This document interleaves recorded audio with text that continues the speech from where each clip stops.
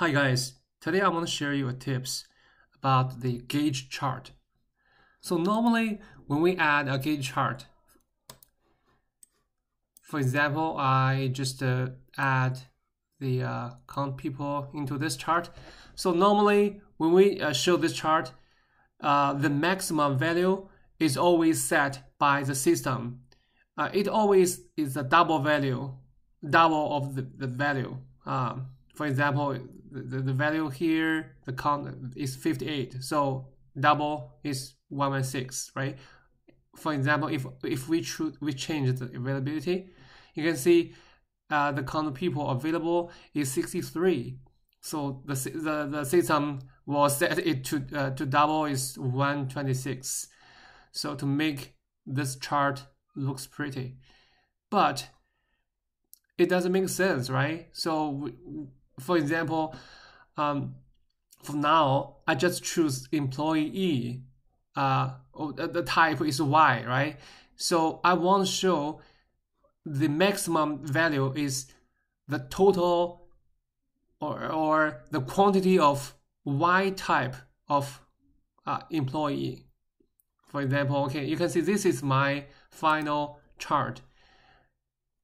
If I choose like match type, so you can see it's on totally 1. This number is the quantity of this type of employee. For example, I choose N. So you can see 231. 231 is the total quantity of N type of employee. If I change the availability, you can see the available number is changing, right? But the total amount is fixed value based on the employee type. But for this one, you can see, yeah, this number is correct, but this number doesn't make sense. Yeah, it's set by the system, as I mentioned. Okay, so next, let me show you how to realize this chart. Okay, first of all, let's delete this. Okay, I think the first step is we need to create a new measure.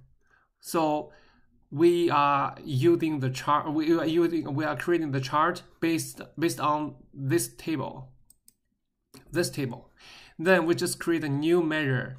I name it to qualified of specified employee. So double click it, you can see its definition. So let's look at this definition. So I just use the if statement. If is blank, if this is blank, this is selective value, means this chart, people chart, right? The people chart, this column, employee. If this column selected value is blank, means if nothing selected for this column or for this filter, nothing selected, I will count all the rows of this table, no matter what kind of filters are applied. If not blank, that means at least one value is selected.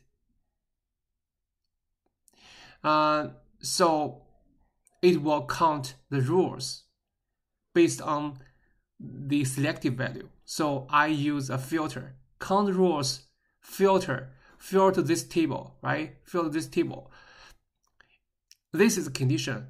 The condition is the selected value. This column, the selected value. Okay, the condition is for this column, all the records value is the selected value. This is column, right? This is column. This column.